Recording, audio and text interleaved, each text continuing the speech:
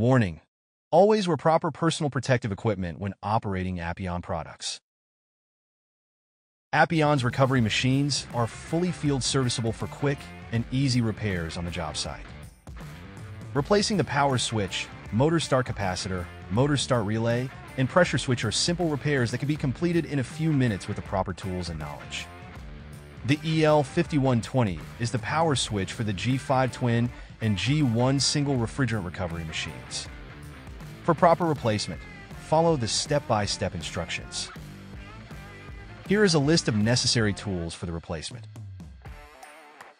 Ensure the machine is disconnected from any power source before performing electrical repairs. Begin the repair by removing the case from the machine.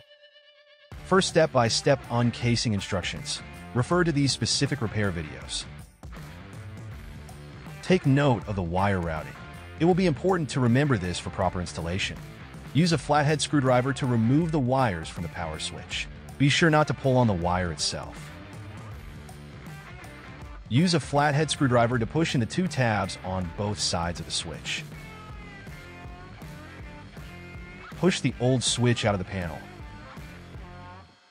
Locate the new switch and ensure it is in the off position. When looking at the power switch, ensure the off position is on the left and insert the new switch into the panel. Confirm the switch is positioned with the off label to the left-hand side when facing the front of the panel. Connect the red wire to the terminal nearest to the pressure switch, motor wire number 3 to the middle terminal, and the black wire from the power cord to the final terminal. Finally, place the machine back into its case.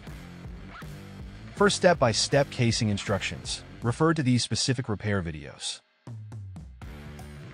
The EL5028 and EL5034 are the 115 and 230 volt motor start capacitors for the G5Twin and G1Single recovery machines. Here is a list of necessary tools for the replacement. Ensure the machine is disconnected from any power source before performing electrical repairs. Begin the repair by removing the case from the machine. First step-by-step uncasing instructions. Refer to these specific repair videos.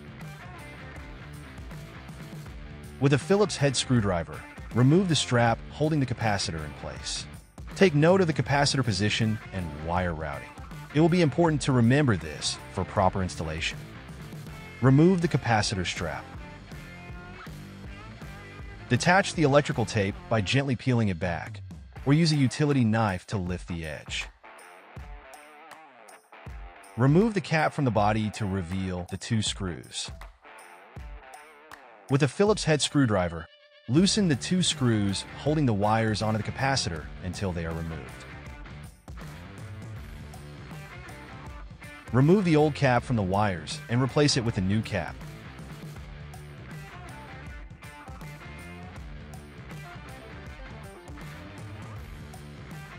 Next, install the new capacitor by sliding the wire terminals into the terminal slots and tightening the locking screws with a Phillips head screwdriver. The wires can go to either position. Slide the cap over the capacitor body and use electrical tape to secure it.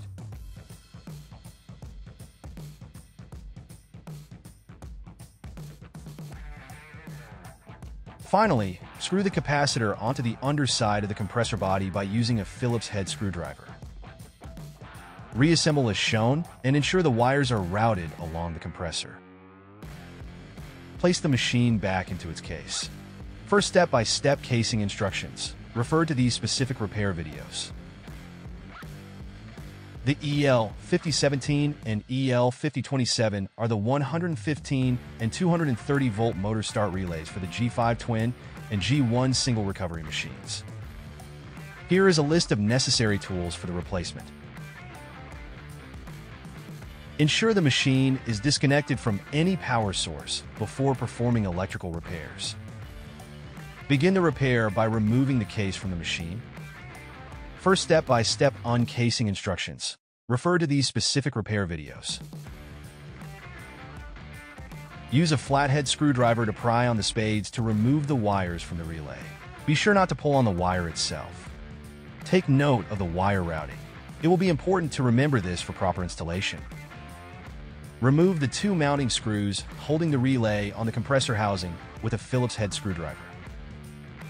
Screw the new relay onto the compressor housing, ensuring the electric terminals are facing the front of the machine. Start with the black pressure switch wire and place it in the lone terminal on the output side of the machine. Then, place the wire labeled 2 in the terminal on the input side closest to the front of the machine. Place the wire labeled 1 in the remaining terminal. Finally, place the machine back into its case. For step-by-step casing instructions, refer to these specific repair videos. The EL5030 is a 550 psi pressure switch for the G5Twin and G1Single refrigerant recovery machines. Here is a list of necessary tools for the replacement. Ensure the machine is disconnected from any power source before performing electrical repairs. Begin the repair by removing the case from the machine. For step-by-step uncasing instructions, refer to these specific repair videos. Start by removing both wires from the relay. Use the 9/16-inch hex fitting to loosen the pressure switch assembly. Gently pry the faceplate away from the pressure switch and continue to unscrew until it is released. Locate and apply a small amount of thread locker on the threads of the new pressure switch. Take the new pressure switch and screw it into the manifold. Use a 9/16-inch wrench to ensure it is securely tightened. Reattach the wires to the pressure switch as shown.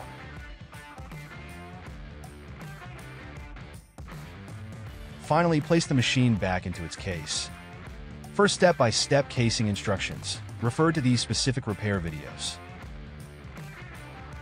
After completing these repairs, be sure to perform a diagnostic test on your recovery machine to ensure it is functioning properly. You can purchase all parts and service kits on our website at the link in our description.